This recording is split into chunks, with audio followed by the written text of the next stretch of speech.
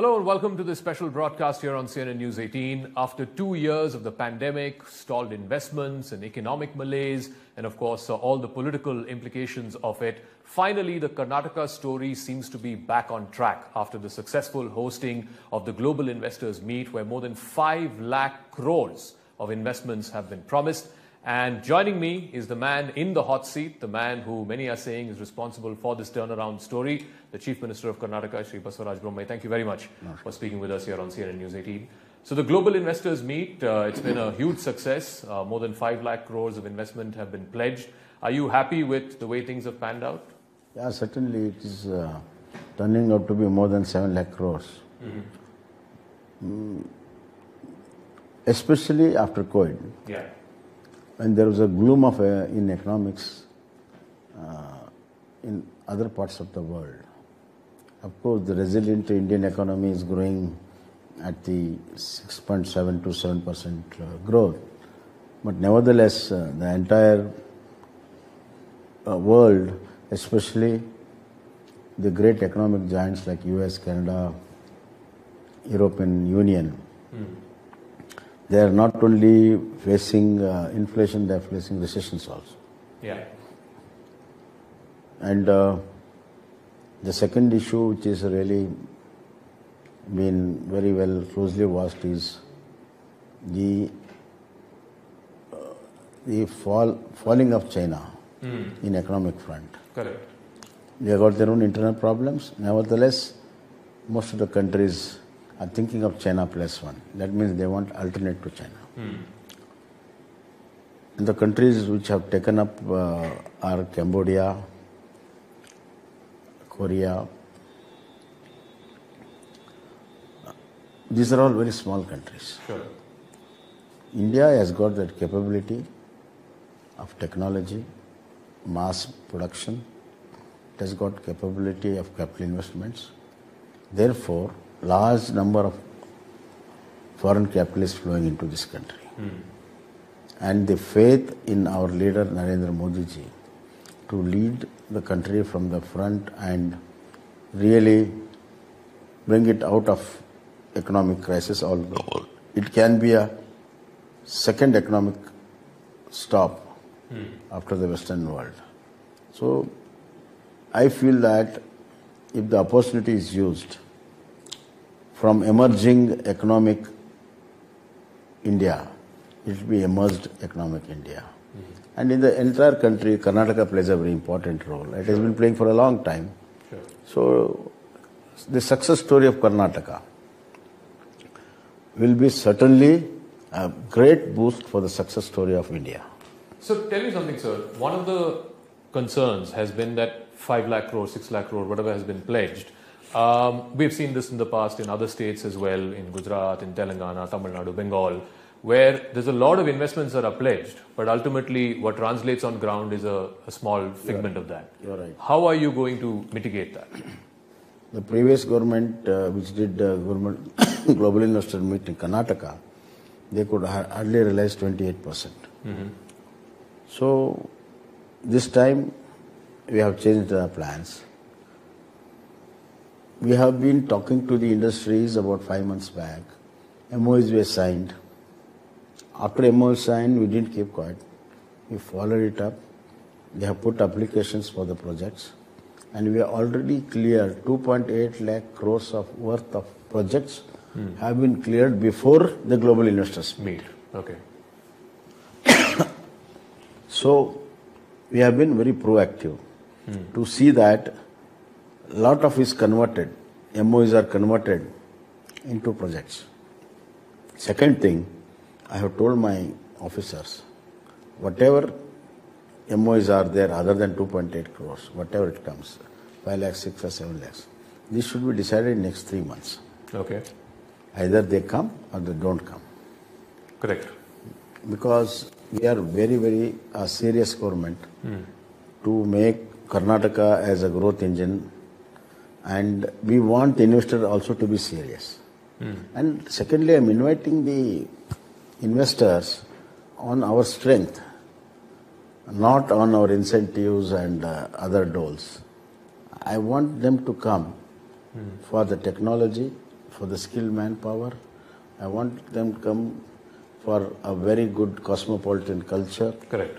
And I want them to come where mass scale productions are done. And India is such a big market. So based on our strength, I want them to come invest so that they will be successful. There was a feeling even up until a few months ago that the Bangalore story is over. People don't want to come and invest in Bangalore. Other cities are coming up. Hyderabad was taking away business. Chennai was taking away business. Do you feel that that concern has now been addressed? And what have you done to address that concern? One big company or even a small company going out of Bangalore. People once come to Bangalore, they make it a home. Once in Bangalore, you can once never go out of Bangalore. You're always in Bangalore. And habit of living in Bangalore is so addictive that they can't go outside. And I don't want to talk negative or ill about other cities like other of my counterparts. As I said, I want to build my Karnataka on its strength so that it lasts long. I don't want to say that something is wrong there, you come here. वो नौबत हमको नहीं आई है. Secondly, my competition is with the world. It's a global competition. My activity are competing with Silicon Valley. My aerospace is competing with US and France. All the out of 500 Fortune companies, 400 are here, and 400 niche R&D centers, innovation centers are in Bangalore. Right from human genomics to the space. No other city in the world can come anywhere near Bangalore in this regard, R&D. Okay. Forget India. 400 niche. Every day more than 5 to 10,000 engineers all over the world come to Bangalore for R&D purpose. Come and go out. So this is the level of ecosystem we have been created. But tell me something, investors are also concerned, and this has been a perennial thing, even before your government came to power, about infrastructure, traffic woes. We saw that recently with the rains also, how one part of Bangalore had completely submerged. What is your government doing to address that concern? I think I was seeing a TV other day where the rains have played havoc in Canada, in US, even in Japan. So whenever there is a huge rainfall in a short time, it is going to create. And this is all temporary. Okay. It's all, see, which city doesn't have floods, you tell me? Hyderabad didn't have, Delhi didn't have, Chennai didn't have. Bombay, it has become a routine. Yeah. Whenever monsoon comes, it has become routine. This is because this is how the cities are built in this country. Villages have been converted into cities and cities have been converted to mega cities. So time has come for the entire country to think of building new cities rather than expanding the old cities. And the same problem we are also facing. The traffic, we are 5,000 new vehicles hit every day. True. We are 125 crores, 1.25 crores of population, and we have got a traffic population of 1.10. Shortly we are going to overtake the population. So there are more vehicles than people in Bangalore. And the highest number of people come to Bangalore in a day. The floating population is the highest in the country. So these are the challenges. So we have to improve our infrastructure, certainly, I agree. That's why we want to decongest Bangalore. And I am talking of building new townships in and around Bangalore with a proper mobility. And I am at it, and already we have taken certain steps. That is one way of building or expanding the Bangalore. Second is improving the systems, especially traffic. I am now relying on my technology. For example, a seamless, seamless signals, where signals make vehicles stop for 2 minutes, 3 minutes. Yeah. There has to be a seamless signals, at least on the major roads. And then lot of changes in the traffic plan. So it's all in the annual. In days to come, I'm sure that traffic will be trying to ease it out.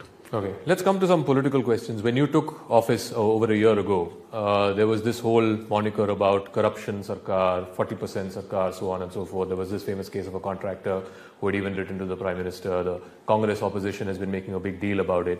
My question to you is, what have you done in the last 1 year to erase that perception or to mitigate that perception? First of all, that perception is political.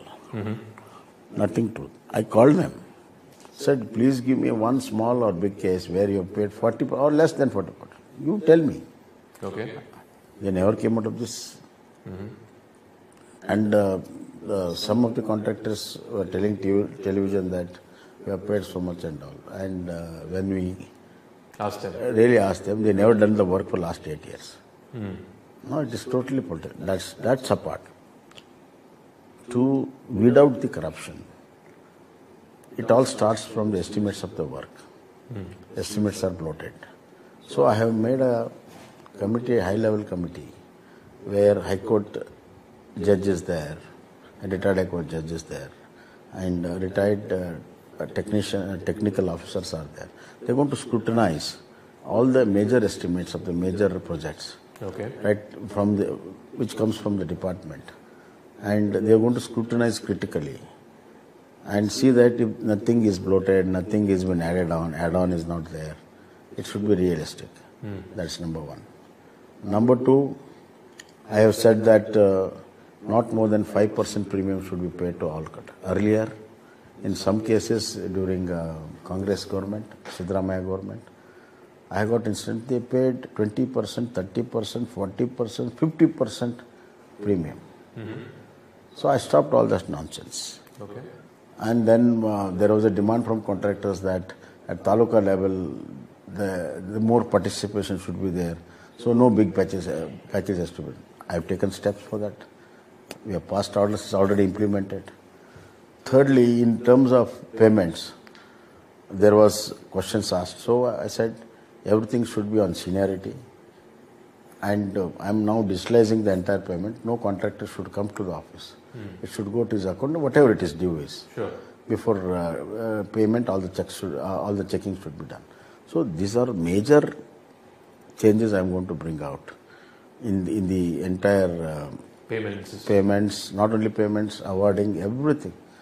And Congress had removed all the technical scrutiny committee and tender scrutiny committee in irrigation and other department. I brought it back. So there are 3 levels of checks. So this is how we are trying to see that the system takes care of all these corruption elements. And if system improves, then more than men, you know what, different kind of men. But if system improves, I think it brings a lot of change. And corruptions are at 2 levels. One at the higher level and at the lower level. Lower level corruption, I'm trying to address them through, once again, technology. Okay. We have got units in every gram panchayats, Grama 1. So where the certificate, different kind of certificates are issued online. Whenever they come, they have to just feed their online and they get it. So within few minutes, they get all the certificates instead of standing for a long queue and that thing. So at different levels, we are trying to improve the whole thing. So when the same Congress, the same opposition that you referred to, they are taking out posters and campaigns about corruption in your government, what do you say to them? You say that it's a political thing, that it has no bearing in reality? Who is speaking? Devil is quoting. The scripture. Yeah. They are, Congress party is the architect of corruption in this country. Both starts with C, Congress and corruption. They go together. Who is speaking? Secondly, they think that by doing this, by putting dirt on me, they think get away. But there is a whole lot of skeletons in their cupboard. The moment it is put to the people, they have to hide their faces. So with this track record, what morality they have got, and all this pay CM is not going to work. Okay. It has not found any traction anywhere. Today a story came out again relating to the Congress party, since we are talking about the opposition in your state. that there is reportedly anybody who wants a ticket to the Congress party needs to pay 2 lakh rupees in demand draft. I want to get your reaction on that. See, Congress party boasts itself party of the poor. Now, which poor man can pay 2 lakhs to get a ticket? That means in Congress, no poor man is going to get a ticket. Okay. No credible man can get a ticket. Only a person with money bags can get a ticket. So, who will be the person to get money bags? A man who is corrupt or corrupt in business or corrupt in politics can only pay that kind of amount of this thing. So, it is once again reflects on Congress the reliability on corruption and corrupt money to their politics. So it's really sad that more than 100 years old party which has fought, they claim that independence. Yeah. A lot of other people have also fought it, not just Subhash Chandra Bose, Bhagat Singh. Bhagat Singh was not a congressman. True. Chandrasekhar was not a congressman. Lokman Tilak was not a congressman. Correct. Lala Lajpat Rai was not a congressman. I can go on. Therefore, this party has come to this stage where blatantly, openly are supporting the practice of corruption in this country. One other issue which has been flagged off, some corporate leaders have also raised concerns about this, is about the promotion of the local language. Your government is planning to bring a bill in the next session of the Assembly where you are going to encourage Kannada in all spheres of public life, as it were.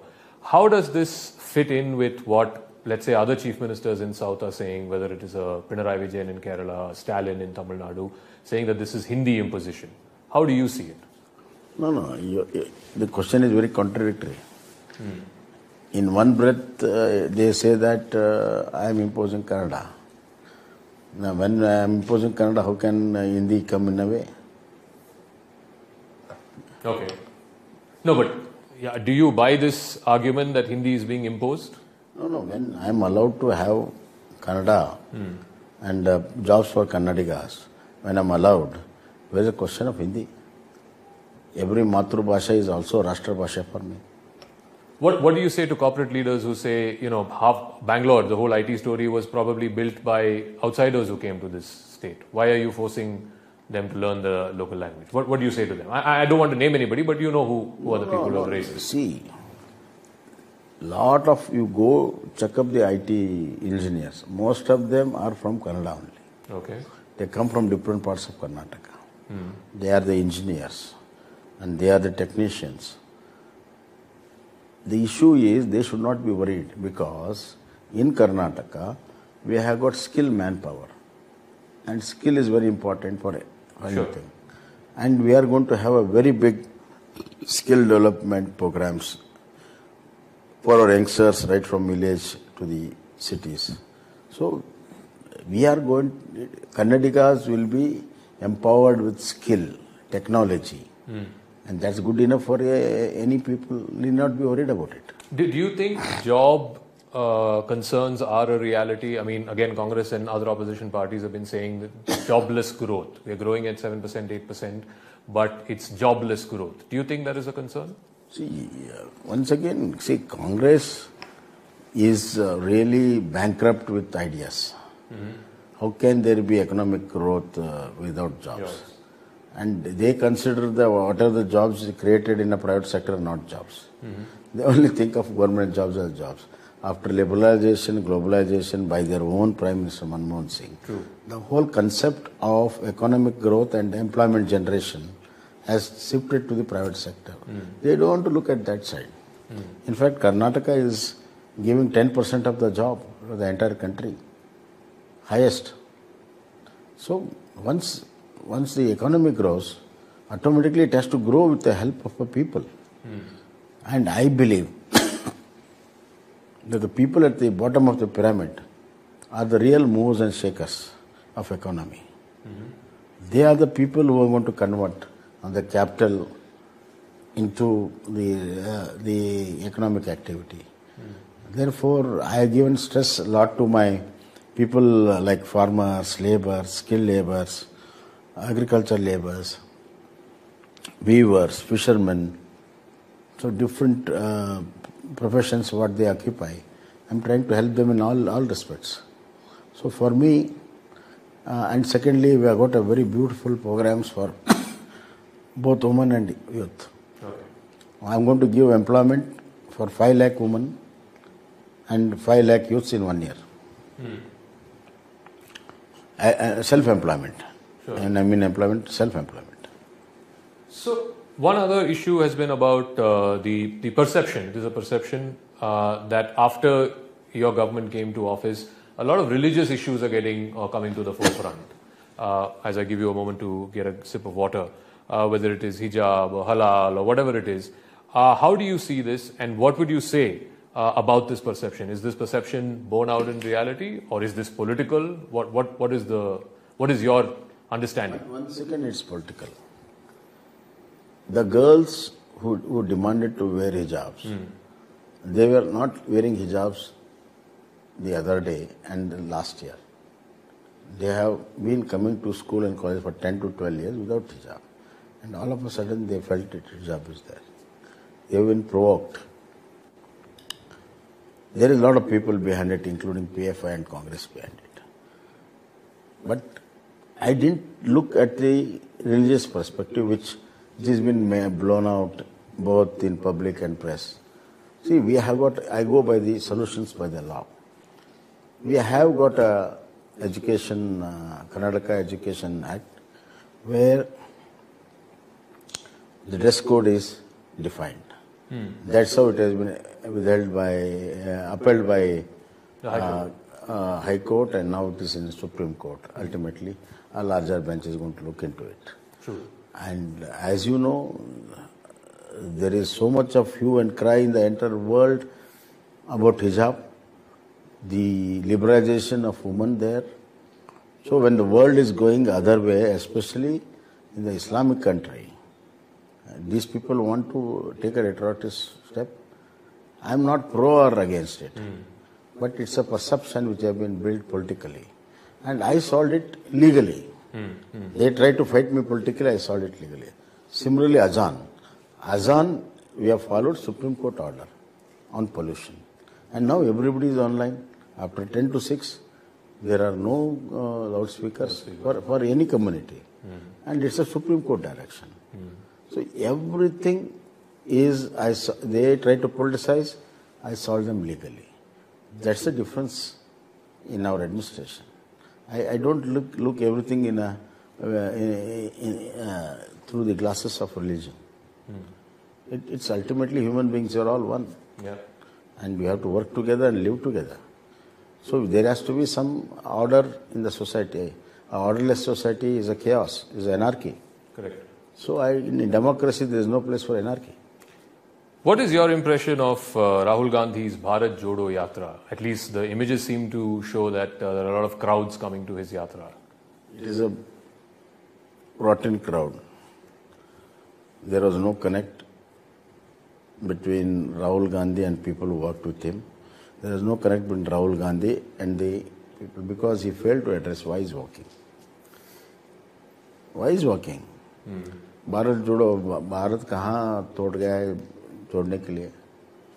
Okay. जो टूटा था वो भी अभी एक हो रहा है. So he somehow, I don't know, his script writers are once again wrong. He has failed to connect with the people, both in Kerala and Karnataka and Andhra. When you came to office over a year ago, Mr. Bommai, there were people, outsiders, critics, opposition, some people even in your own party who said you will not last 6 months. Then they said you will not be the face going into the next election. Is that debate settled in your party? Will you be the chief ministerial face for BJP going into 2023? You are talking to me as a chief minister of Karnataka after 1.5 years. Yes. So what is your take?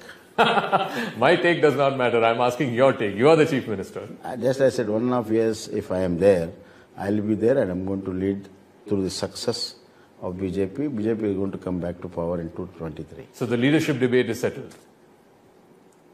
You go on debating and I am becoming more stable and stable.